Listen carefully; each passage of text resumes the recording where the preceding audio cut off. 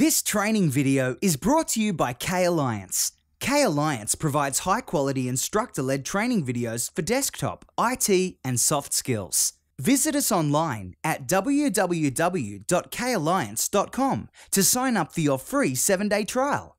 Be sure to like us on Facebook, follow us on Twitter, and subscribe to our YouTube channel. Thank you for watching, and we hope you learned something new. Real videos, real learning, real success.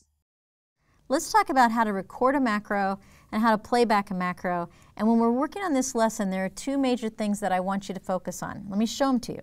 The first major thing I want you to focus on is how do you record a macro? Well, on the developer ribbon, you have this button right here that will record a macro, or you have a button at the bottom of the screen that will record a macro. That's the first thing I want you to focus on.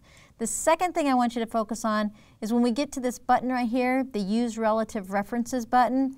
This is a huge feature inside of macro recording that you absolutely want to make sure that you grasp. So those are the two main issues here. Now, I bring that up because my macros may not have anything to do with what you do every day in your work world or in your personal world, but they are effective examples. They're very simple examples, but they're very effective examples on how to understand what you need to do to record a macro. So here's the first task. Here's how the very first time I ever learned how to do a macro. Here's what a gentleman needed. He would select a cell, and I'm using my keystroke of Control Q. I created a macro that makes, whoops, I accidentally hit Q there, Control Q, and it actually turns the cell yellow.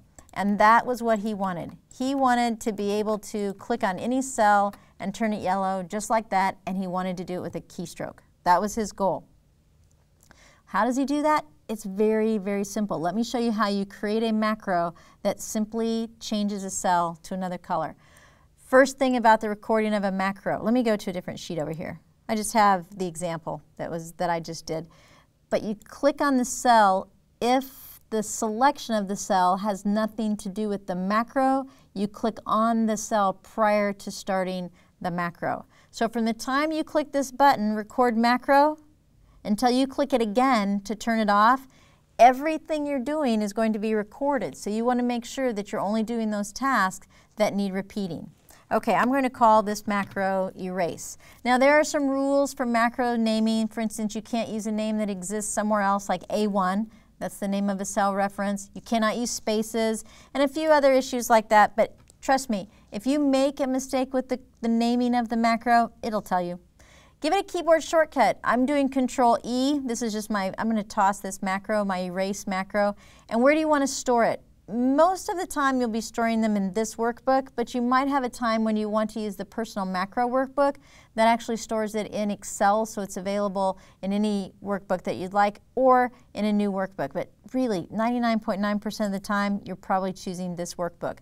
And in the real world, take a few moments and type in a description because it'll help you later and help anyone who comes after you or uses your spreadsheet remember what this macro is all about. And then you simply say, okay. Oh, it doesn't like my name. And the reason for this, I forgot. I created a macro in here already named Erase. And so this one is simply because I already have a macro called that. I forgot that I did that earlier. So let me say okay, and we'll call this Erase 2. How about that? And just in case my keyboard shortcut is a repeat, this one I'm going to do T as in Tom. Now let's see what happens. See, I didn't mean to make that mistake, but as you can see, it won't let you make mistakes. Now I've already selected the cell. All I need to do is the repetitive task, and the repetitive task is pouring in the color. So we'll make this one kind of a gold, orangey color. And now I'm done. So I go back to the developer tools and say Stop Recording. I just click on that Stop Recording button. So now anytime I do Control T, no matter where I am, whoops, you can't hit T, you have to do Control T, it'll make the cell the color that I asked it to be. See, the simple part is starting and stopping the macro. It's also easy to record the macro. You just have to know what your repetitive tasks are so that you can do them in the proper order and do the proper thing. Well, now let me show you another issue that this gentleman had. So another issue that this gentleman had is he needed to add into some spreadsheets, he needed to add an empty row of information. And so what he wanted to do, let me just zoom this in a little bit. What he wanted to do is he wanted to be able to highlight a cell and do this. Go to the Home tab, do Insert Row, and then go down 2 lines and then do it again. Insert row, and he needed to do this 5 times. So what he did is he repeated that same process 5 times, and he recorded it as a macro. So let me hit undo, and let's actually go record that. But now this is where, on the Developer tab, this is where the ribbon Use Relative Reference item is very, very essential.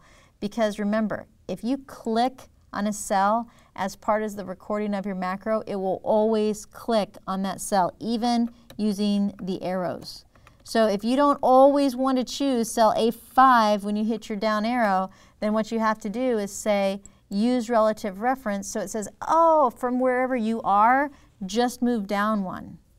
Absolutely. Okay, so record macro. And I'll call this one insert, whoops, ERT rows. Insert, let's do insert 5 rows.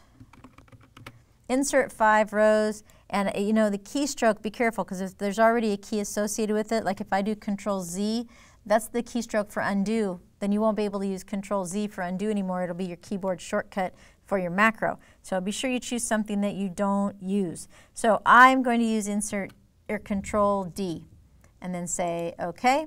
And now I go through the process. Home, insert row, down arrow, insert row, down arrow, insert row, down arrow, insert row. Ooh, I'm starting to sound like a broken record, aren't I? But in the real world, that's what it would be like if you had to repeat this process over and over and over and over again. Well, I'm finished, so I go back to Developer and I stop recording. Or remember, you have the button down here at the bottom. Let's go ahead and use that one so we don't forget. Now I'm no longer recording my macro. So what happens now is when I need that process, let's just go down here and click on Joni, I do Control and my keyboard shortcut, whoop, hit the wrong keystroke there. Oh shoot, now I've forgotten what I chose. Uh-oh. Folks, give me a second. I usually do a different one.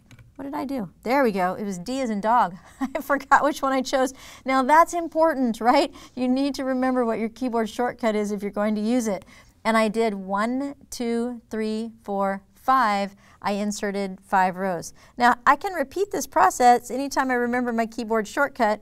I can keep going. But look, I accidentally started in the wrong spot, and something that you have to know about playing macros, so I want to go up and undo that. You cannot undo when you play a macro and you do a task based on a macro. So another thing that I always do before I run my macros, I always save my workbook, then I run my macro. That way if there's some task I need to undo, I can't undo it. I just close the workbook and then reopen it again, and I haven't caused any drama for myself. So even though I did that error on purpose, I know you're not going to want to be making errors on purpose. So here are the 2 goals of this lesson.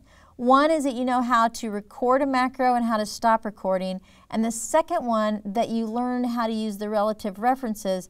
The purpose of a relative reference is when you want to be able to select a specific cell, but it's not because you want that specific cell, it's because you want the pattern. I want to select and then go down one, and select and go down one, and select and go down one. That's an example of a relative reference. And I promise you, here's how you'll get better with relative references. Use them and make a few mistakes along the way, and then you'll say, oh, that's what she was talking about with relative references. So get out there and start recording macros for your repetitive tasks. We hope you enjoyed this preview video. Please click on the like button below if you did, and subscribe to our YouTube channel. Be sure to visit us at www.kalliance.com to sign up for your free 7-day trial today. You could learn a lot in a week.